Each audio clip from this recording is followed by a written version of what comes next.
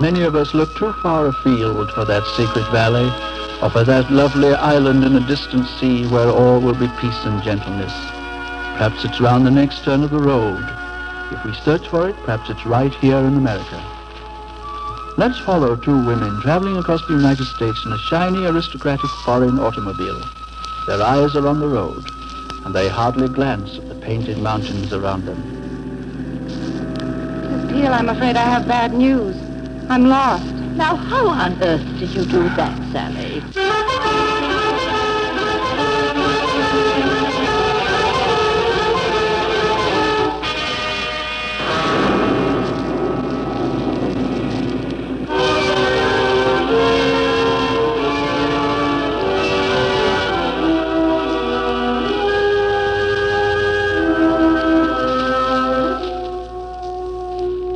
Wake up, Mrs. Peel. Time to get up. Oh, all right. Oh, it is lovely. We're high in the hills of Wyoming. And this house is built on a tiny island, just big enough for a house, really, at the fork of a creek. That's a ranch just over the footbridge, isn't it? Flying Tail Ranch. That's where Mr. Brent stays and works. The friendly-looking mountain is called Flashing Smile. And the rushing stream at our front door is Crazy Creek. And this tiny island and this lovely house are known as Rest and Be Thankful. Say that all again. It sounds like Stephen Vincent Benet. I wonder why Mr. Brent didn't want us to stay here. Why the house has been empty and dark so many years. It is very strange, isn't it, Sally? Oh, I feel so peaceful. It must be wicked to feel as peaceful as this. Well, I'm not sure what it is, Mrs. Peel. Maybe it's the stream. It talks to you. And everything. The trees, the wind, seem to murmur the name of this place. Rest and be thankful.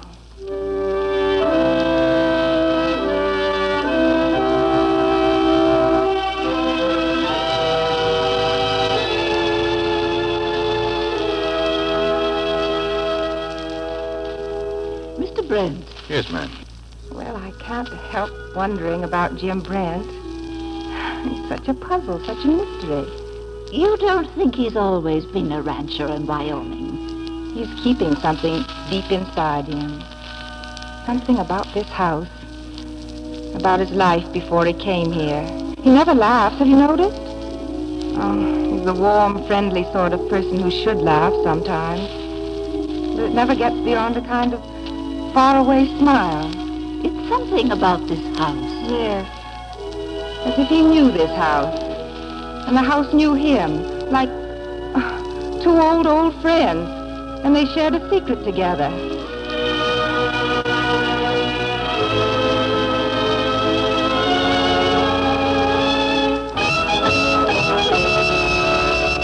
Fender, Atherton Jones never deserts an old friend. Well, I am happy. It's more than just this place.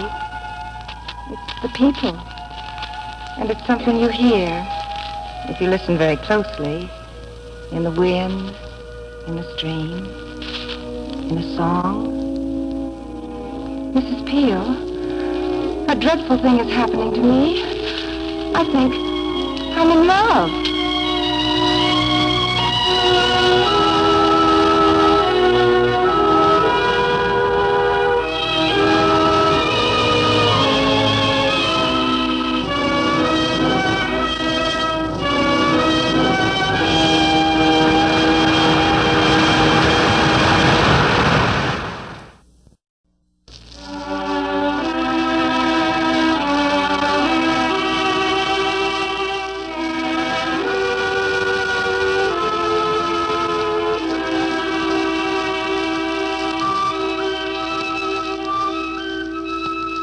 High in the sky, an eagle soars over Flashing Smile Mountain.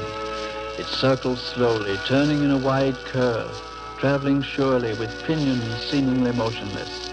Then suddenly, a current of air lifts its wings and it sweeps up into the vast stretch of blue. As you watch it, your heart lifts also. A sense of peace settles over you. The pine forests are bands of rich velvet. And the mountain peaks, carved by wind and torrents, are giant cathedrals. Peacefulness. Do you know, in all these weeks, I've never heard Jim say an unjust or petty thing about another human being. There's no malice, no cynicism in his heart. There's a warmth in him that makes you warm, like the glow of a fire. You know, I think he's a poet. And if you want to be a godmother to a writer, why don't you make Jim Brent write? Make him put down on paper his feelings for all the wonder and beauty in this world.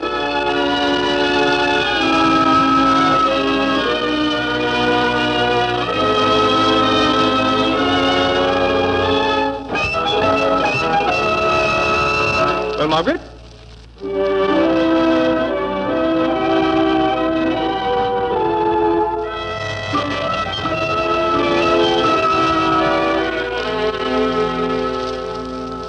He's gone. Yes, and good riddance. I've come up here to the top of one of the highest mountains in Wyoming, where the air is soft and clear and sweet.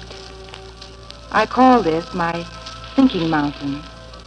At night, you think of all the others who've sat, just as you have, around a dying fire in the wilderness. You lie back to sleep, but you don't sleep. Here you're in the middle of nature, but what you think about is human beings. You see things so clearly as you lie out here, listening to the mountains and the night sky. Then the dawn comes up, and you see nothing but pink clouds below you. You look down at those clouds, and they're not the way you see them from Earth. They're a floor of gold and purple of colors you don't even know the names of. You begin thinking about the way the Greeks made their gods live high in the mountains. And you feel you could leap right forward into those clouds. You could fall 10,000 feet and not get hurt. And then you know you're a man again. Gods don't have to think about getting hurt. Oh, Jim. Go on, Sally. And having been hurt yourself, you know that you must never, ever hurt anyone else. I was married once, Sally, and I brought her to rest and be thankful. And she was unhappy here. She didn't belong. She wanted to be in New York and on the stage. And so we closed up the house, and it seemed wrong to see the windows dark and the house empty. I tried to make a go of it in New York. Some plants can only grow where they're loved, where their roots are. So I came back here without a wife, without love, with nothing but emptiness, Sally. The house has been dark ever since, until fate, or perhaps God, brought you to my house. I don't think I can read anymore, Mrs. Peel. Oh, Sally, how wise we think we are, and how very little we really know. Here at the end, he says he loves me. And it's made him happy to know that we love his house.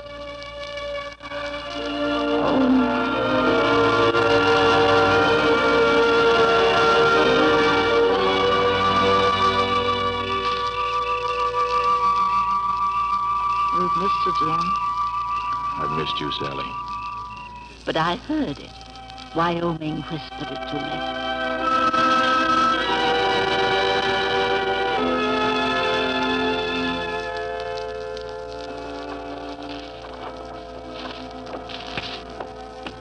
Welcome home, Jim. Welcome to a house that'll never be dark again. Jim, turn on all the lights. What? I want to see every light in this wonderful house shining bright. All right. Living room, Okay. dining room, Kitchen. every single room in the house.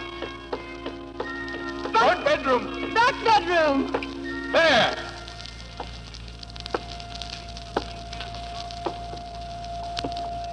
Look at it.